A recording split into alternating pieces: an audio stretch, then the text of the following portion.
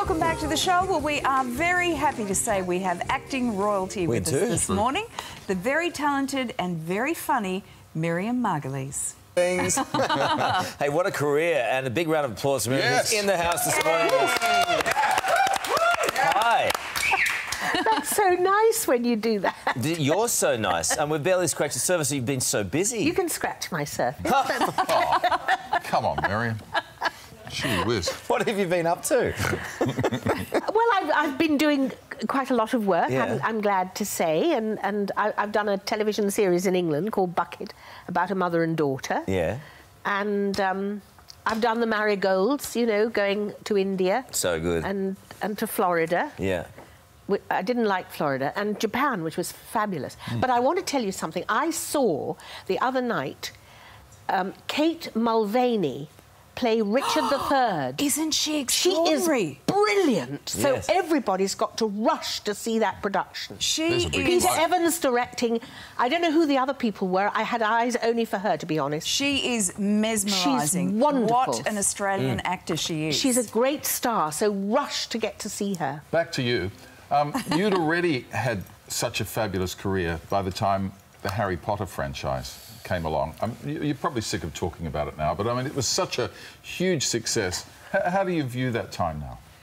Well, I was very lucky to get it. I think, you know, I just went and talked to the producers, and like you, in a kind of phalanx, if that's the word. Can you say that on Breakfast TV? I think so. I think you can. Okay? Yeah. It's the first time we've been called a phalanx.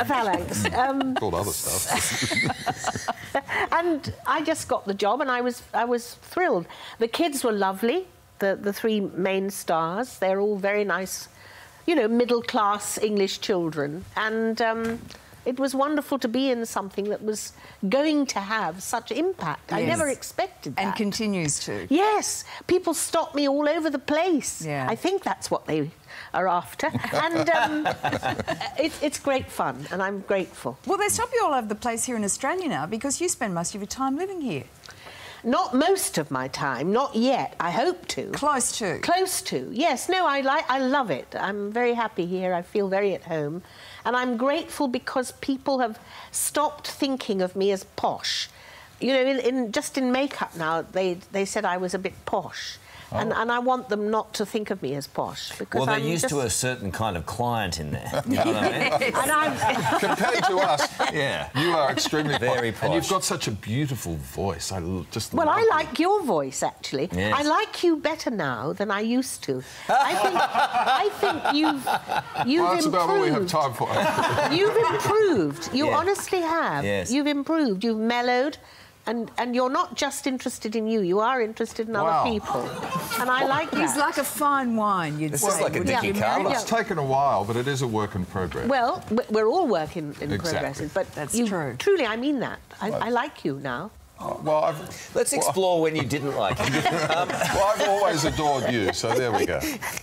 Wow. Just Best stop. interview ever. Let's change the subject for the sake of poor Dickie. I don't know. Were you watching the Oscars this week? Did you see the stuff up? No, I watched the stuff up afterwards when What it was did you rerun. think? I just felt sorry for everybody. I just Yeah. thought it was embarrassing. And that chap, that accountant fellow from Price Waterhouse and Arseholes, you know, he should be sacked. Former accountant. Is he off the job now? They've said he won't be doing the Oscars next year. Yes, Well, the that A was- in PwC is silent. But it wasn't. No wonder they don't think you're posh. It wasn't fair to Faye Dunaway and No, I agree. Warren Beatty. It's Yeah. not their fault. Threw him under the bus. They would have handed the wrong thing. And why wouldn't people go and see you at the Adelaide Fringe Festival? Why wouldn't people go and see you? Because you are remarkable. I would have you on for the rest of the show if I could. What's happening in Adelaide? Tell us about that. It's rather exciting. I'm going to be narrating with the Adelaide Symphony Orchestra. Wow. Peter and the Wolf. Whoa, So there'll be lots cool. of children coming, which is a bit scary. Yeah.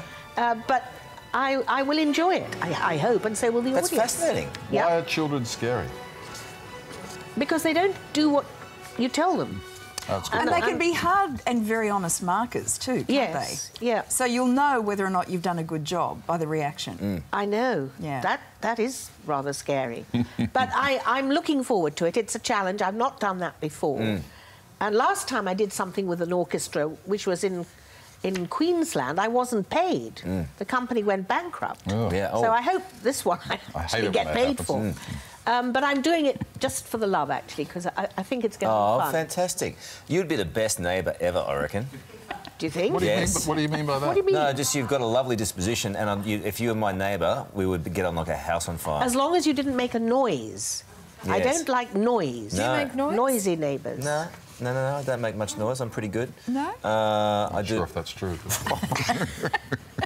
These two Anyway. don't live very far from each Oh, other. I see. Where They do know you about live? each other's noises. I'd put your rubbish bins out and all that sort of That's stuff. nice. Yeah. That's nice. Well, I've got a little property in Bondi, which I rent out. Yes. And I've got a bigger one in the Southern Highlands, in Robertson. Oh, beautiful. And I love that place. good. I really love it. You're living the life, Miriam. I hope so.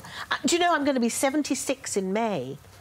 So I don't have that much longer, maybe. So Oh, make stop the it. most I think of you've me got while about- you've got me. Well, I better borrow some sugar off you before you cark it. Anything you want, darling. He's right. I like you a lot. Okay. I'm not so sure, but anyway. Thank you, darling. Thank you. Hey,